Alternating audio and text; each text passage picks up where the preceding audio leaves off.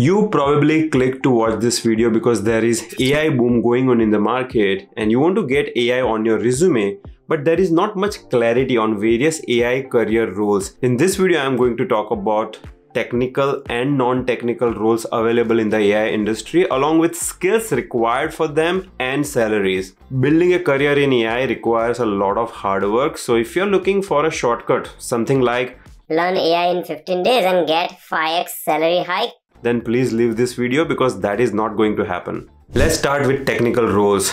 I am showing 5 career options available when it comes to technical roles, and each of these roles requires technical and non-technical skills. We call technical skills as tool skills and non-technical skills such as communication as core skills. The first role is data scientist. Data scientist role is sort of like extracting butter out of buttermilk. Here the buttermilk is data.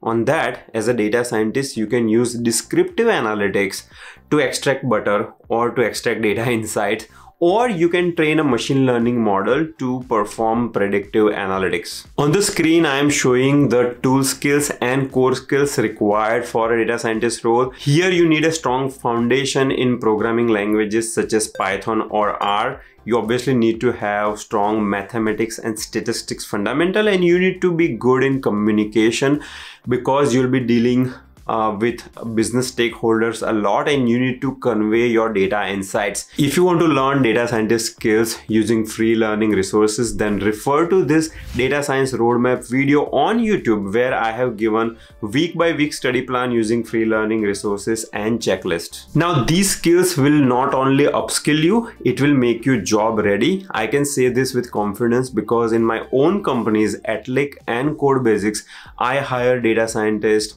And when I hire them, I look for these skills. I have many senior data scientist friends who are interviewers in many big tech companies, and these people also look for these skills. The second career role is AI engineer. Sometimes people call it ML engineer. I have seen job postings where they use a term AI/ML engineer. They all mean the same thing. AI engineer is a combination of data scientist and software engineer. You will use your data science skills such as math, statistics knowledge, and Python coding, ML algorithm knowledge to build and train machine learning model. And then you will use your software engineering skills to deploy these models into production and integrate them with the rest of the software apps in your organization. This diagram on the screen is showing tool skills and core skills required for AI engineer role. And once again, if you want to learn these skills using free learning resources, then refer to this particular YouTube video where I have given a complete roadmap with week by week study plan along with free learning resources and checklist. This video got a tremendous response in first 2 weeks, and you can see comments such as this particular person from Vietnam. He's a 30-year-old bank employee. He used free learning resources on YouTube to learn AI skills and he got a job as an AI engineer. Salaries for data scientists and AI engineer are kind of same. I'm showing a broad range both in India and US for data scientist and AI engineer role. Now the exit salary that you get depends on 3 factors, which is your skills and experience, your location, and the company that is hiring. I would suggest that you go to LinkedIn jobs and search for AI engineer jobs, and you will find the skills that each of these jobs are asking for. You will also find that many times people use a variety of career roles such as Gen AI engineer, Gen AI developer, AI software engineer, things like that. They all mean essentially same things. There is slight change in requirements. For example, for Gen AI engineer, you will be focusing mainly on Gen AI, things like LLMs, LangChain framework, etc. But essentially, you are working as an AI engineer. The next 2 roles are NLP engineer and computer vision engineer. These are specialized AI engineer role. Let's say if you have a general doctor, general physician, that doctor can decide to become a heart doctor or a lung doctor. In similar fashion, AI engineer can decide to do specialization in either natural language processing, in that case they will become NLP engineer, or they can do specialization in computer vision fundamentals and they become computer vision engineer. For NLP engineer, you need to have strong NLP fundamentals and knowledge of libraries such as NLP, Spacey, etc. For computer vision, you need to have strong fundamentals of computer vision and know-how of libraries such as OpenCV, YOLO, etc. The salary range for NLP and computer vision is same as AI engineer. Obviously, depending on company, their exit requirements, these salaries would vary. I have seen many companies who require PhD or who require master's degree when they are hiring either NLP or CV engineers, because many times they have this specialized research roles where they require a lot of academic knowledge. When I was working in Bloomberg, we had an AI department where more than 150 AI engineers were PhDs. Now Bloomberg is a tech company such as Google, Facebook, etc., where they build their own proprietary software, and for that they require PhDs. Majority of the roles do not require PhDs or masters, so don't worry about it. You have to think about PhD when you go for a very specialized role such as AI research engineer. On the screen you can see tool skills and core skills required for both NLP engineer and computer vision engineer. Alright, the next one is ML Ops engineer. You might have heard about DevOps engineer in the field of software engineering. So ML Ops engineer is nothing but he or she is a DevOps engineer and they are doing DevOps for machine learning project. That is the only difference. So they will be involved in setting up CI/CD pipeline for ML project. They will be using tools such as Amazon SageMaker, which is Amazon's platform for doing machine learning in the cloud, and they will have know-how of specialized tools such as MLflow, Kubeflow, etc. As part of their ML Ops job, they will be using Kubernetes, Docker, etc. to deploy ML solutions. This role is perfect for DevOps engineer who are working in traditional software engineering field. They already know the DevOps principle. Now they need to know few more tools such as MLflow. They need to know some ML principles, and then they can easily transition to this role.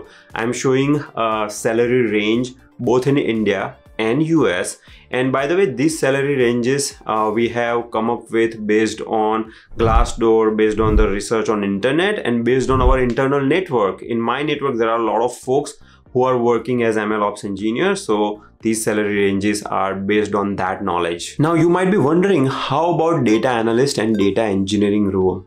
In order to do AI, you need data, and these two career roles are centered around data. Data engineer role especially is very important for any AI project, because if data engineer is not building a data pipeline and making data available for AI project, then data scientist or AI engineer will not be able to do their work. To give you an analogy, data scientists and AI engineers are like chefs who are making pizza. But for pizza you need ingredients, cheese, vegetable, etc. And data engineer is a person who provides those raw ingredients. So if they don't provide raw ingredients, your chef, who is data scientist or AI engineer, will not be able to make pizza.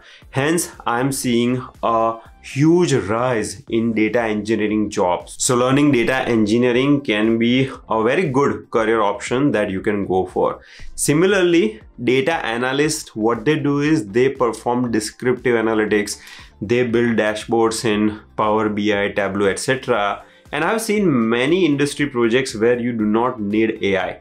Just by doing descriptive analytics, you can get a lot of value. Therefore, the future for data analyst is also bright. If you want to learn these skills using free learning resources, then I have another roadmap for data analyst where I have given all free learning resources and week by week study plan. Now let us discuss non-technical roles. The first one is AI product manager.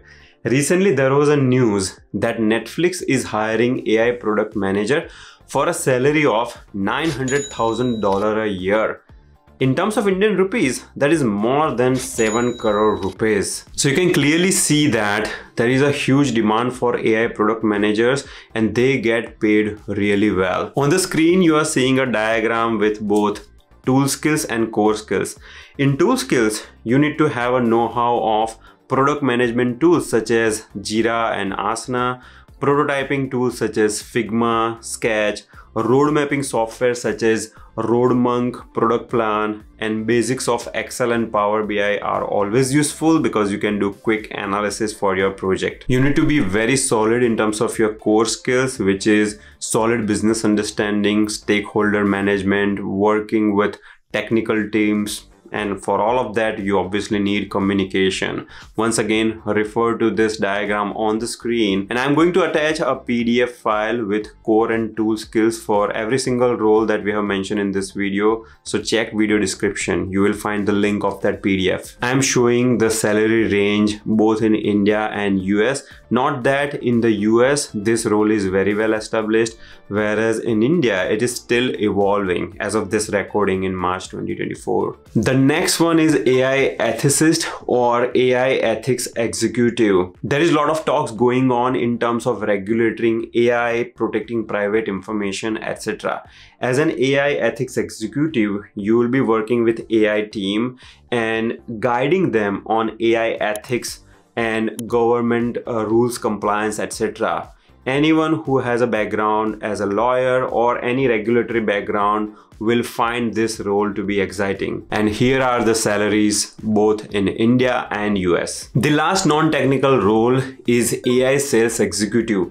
Any person who is working as a salesperson in any industry might find this role to be interesting.